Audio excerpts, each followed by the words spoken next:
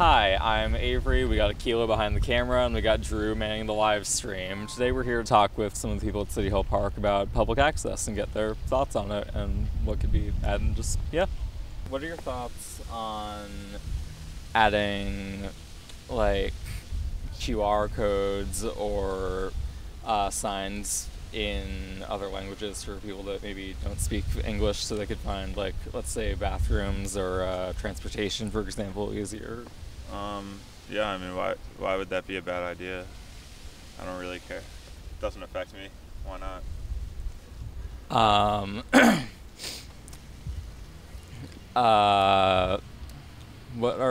What do you think about adding, like, let's say, for example, at a certain time every week at establishments, there could be like a low noise time for people that might be like sensitive to loud sounds.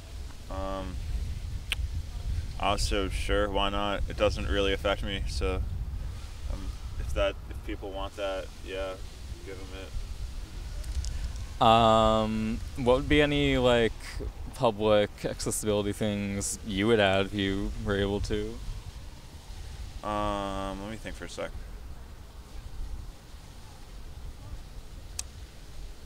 I think especially the lack of public bathrooms is really bad for not only disabled people, but also just like people who don't have regular access to a restroom or who aren't a customer of a service. I think that's like ridiculous, and like the only excuses that you could have besides not wanting to pay for the maintenance of one is just like you hate homeless people. So yeah, like bathrooms are good. All right, thank you for your time. Yeah. What would be your thoughts on adding QR codes or signs in other languages for people that might not speak English, so they could find, let's say, bathrooms or transportation, for example? Yeah. English, it can't be the only language. It's an imperial language. The real language of this land is Abenaki. I study it, yeah. And hopefully we can get all the names replaced. Lake Champlain, the real name is Petaubog. And the real name of Vermont is Wabanaki, so I'm all for that, yeah. More of the languages, yeah. Sorry, kind of a long response.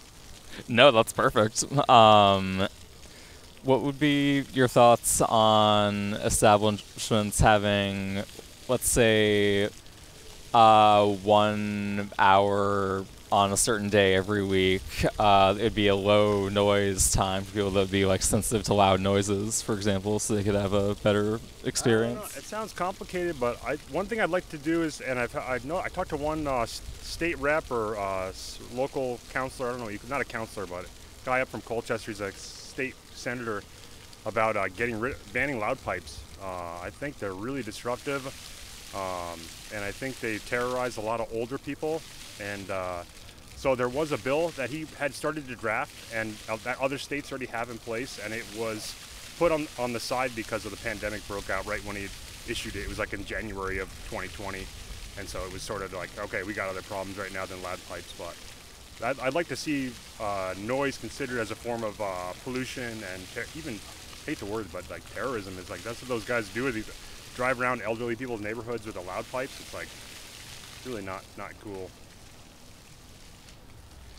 If you yourself could add any like public accessibility things, what would they be? Yeah, we got to ban cars from the downtown of Burlington, I think. I think there just has to be bikes and public transportation. Maybe get a trolley back, put trolley lines back. I think there used to be a trolley. It's a big conspiracy. You guys should check out this film, Taken for a Ride. It's all about how General Motors, Standard Oil, and Rockefeller and Firestone Tires bought all the trolleys in 70 or 80 of the major cities in this country and had them all destroyed so they could replace them with buses. Electric power, they just did away with it and replaced it with buses. So we need to ban cars from the downtown just like they did at Church Street. It's turned Church Street into such a great place. That's where I'm headed now.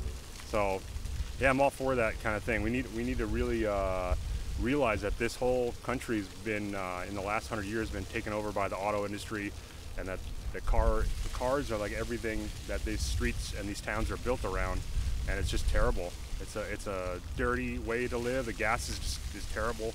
Electric power is not even safe. Those Tesla cars are not even necessarily a good alternative. So something radical needs to be done. You know, radical laws need to be passed to say no more, you know, cars that burn a certain level of fuel or make a certain amount of noise in the downtown. It can happen. I know there's if you can get the city council and, you know, other people behind it.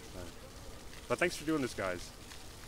Thank you for taking the time out of your day. Appreciate it, guys. Hi, I'm Drew from Town Meeting TV, and today we have some questions about cellular access in rural communities and its relation to safety. What?